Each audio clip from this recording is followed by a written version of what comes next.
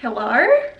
So I'm looking a little bit bare, as you may have noticed, and that is because one, I've been in a lockdown for the last 3 months here in the UK. We are not living our best lives. And two, I'm going to be doing a little tanning routine today. I haven't fake tanned or just tanned naturally in general anyway for at least a year.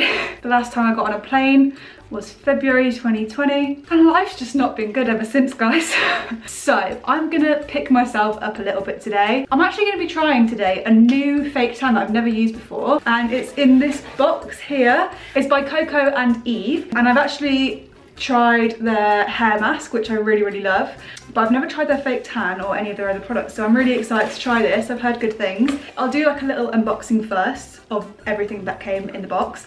First thing, we have this, which is the Sunny Honey Soft Velvet Self-Tan Mitt, and it comes in a lovely little Ziploc bag, which is actually really handy because obviously once you wash your mitt, you're going to want to put it in a place where it doesn't get wet on anything else. This is perfect. I love the colour of these products. It's like a pink and a yellow theme throughout, and I'm really here for it because yellow is my favourite colour. Then we also have this little cute brush. This is a kabuki.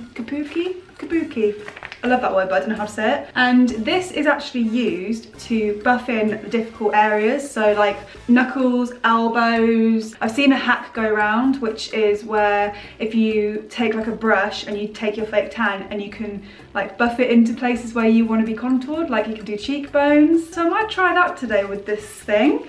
We'll see how that goes. Then I got the COCO and Eve Sunny Honey Bronzing Face Drops in Medium Glow, and you add it to your moisturiser and it gives you like a nice glow on your face. And then finally we have the Barley Bronzing Foam. This is the actual fake tan that I will be using today. Really giving me summer vibes, which is what I need in my life right now. Infused with raw virgin coconuts, botanicals and amino acids to hydrate and firm skin. That's good because I have notoriously quite dry skin. You might be able to tell from a few patches on my face. I'm actually using, oh, that one's actually really bad. I don't know, it's dry. I'm using retinol at the moment and I'm like in the first couple of weeks of using it, so I think it kind of makes your skin worse before it starts making it better. So that's probably why I'm a bit red, but in general my skin is more dry, I would say, than not dry. I like to use oils at night and stuff to hydrate, so this is good if it's hydrating. It also says it's enriched with barley inspired ingredients such as mandarin oil and natural antioxidants including fig, banana, papaya and cocoa to help improve signs of aging. Good, because I'm 28 and I'm close to 30, and that means I'm old. And I did find a grey hair the other day. Lightweight, non-sticky formula, perfect. I hate sticky fake tans. Fast drying and develops in just 2 hours. That is amazing. Normally I leave them overnight and it kind of ruins my bed sheets every time. So today I'm not going to leave it on overnight.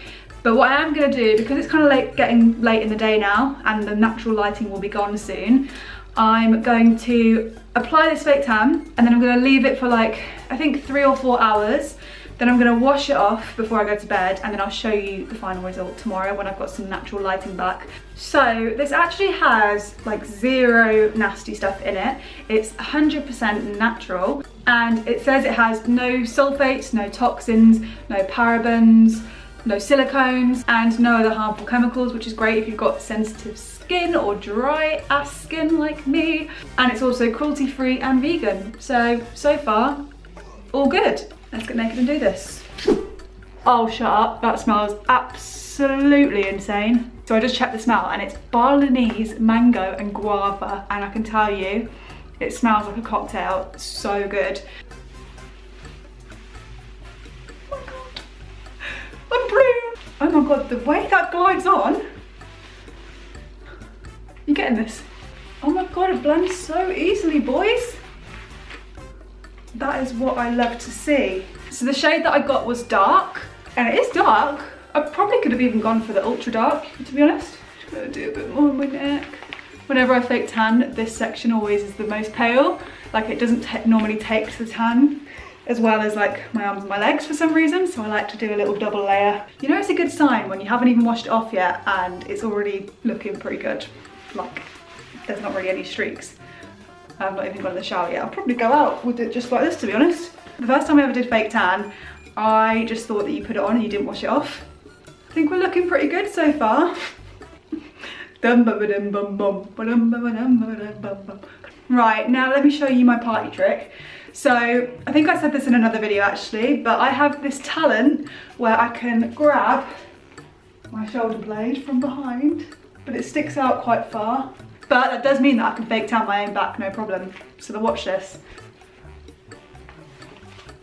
Yeah, buddy. It's a gift. Also, it might look a bit weird here, but they are just scars. I went to a wedding and I was wearing a dress that I couldn't wear a bra with, so I stupidly decided to put sports tape on my chest to lift my boobs up because it was like a halter neck. And it was a really hot day, and halfway through the day I was like, oh, my skin's ripping off. And the tape was ripping off my skin, so that's why I've got those scars there.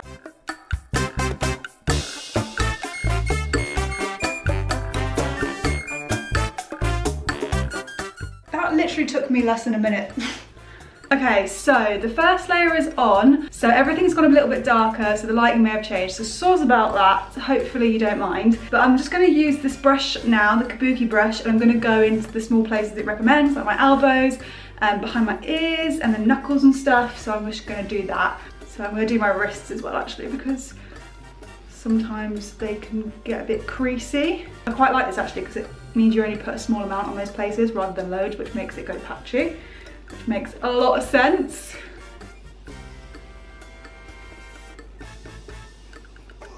This is the great thing about the brush, you can just blend it so much better.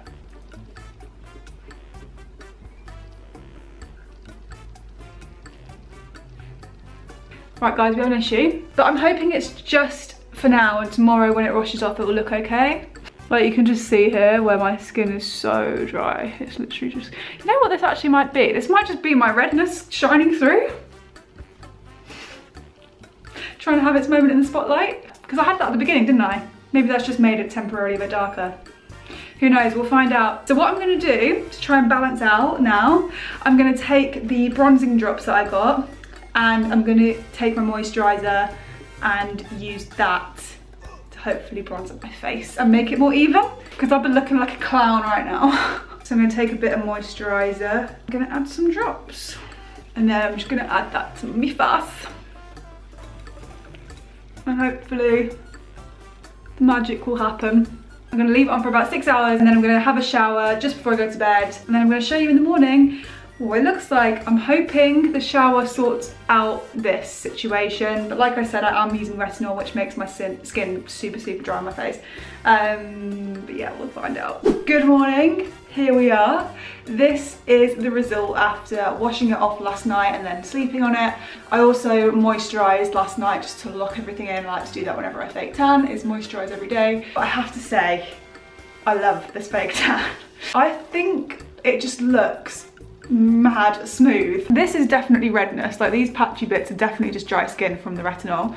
Since sleeping on them, they've definitely gone down, but they're still there a little bit, but this is definitely not the tan. Like the tan hasn't even taken to those bits really, it's just a bit of redness. But I don't really mind about that, I know that will go down once my skin gets used to the retinol. But other than the retinol patches on my face, I think the tan did such a good job at contouring my face. Like you can definitely tell on my head here. My cheeks have taken a little bit as well. But I really like this part here, I think this looks good. I'm gonna do that every time I fake tan now, just to do that with my face, because before I was just putting it all over my face and it looked a bit crazy. But this just makes it look really natural, I think. So I'm happy with that. What I'm gonna do is I'm gonna take some like full length shots now, but then I'm gonna put some makeup on so you can kind of see what it looks like when I look a bit more glam, because I'm going to meet a friend today. It's the first day that we're allowed out of lockdown, like the first like stage out of the roadmap, so I'm going to meet a friend in the park. But I do just think like having a tan makes me so much more confident about myself. Like, I don't know why I don't do it more often. Like I love how I look with a tan. And that was really easy to apply. Like it literally took like 5 seconds per limb. So yeah, that's gonna be my mid-year resolution to fake tan more. And just like that, I'm looking more alive than I have done in months, people. But yeah, this is what it looks like with a face on. I'm really happy with this tan. I'm definitely going to be using this now. And just quickly before I let you go, if you do like this tan and you want to get your own, then I've left all the links in the description box to go straight to buy it. And Coco and Eve have also set me up with a discount code for you guys. So if you use this code here, you can get 10% off at checkout. You're welcome. So that is it for this video, guys. I hope you enjoyed it, and if you did, make sure to comment down below, and also comment down below if you've tried this tan before and if you like it and what you think of it. If you haven't already and you would like to, please make sure to subscribe for more videos. You can also follow me on Instagram here, and I'll see you in the next video. Happy road out of lockdown day to everyone in the UK. Sending love to everybody else in the world because I know it's very difficult right now. And yeah, I'll see you soon. Bye.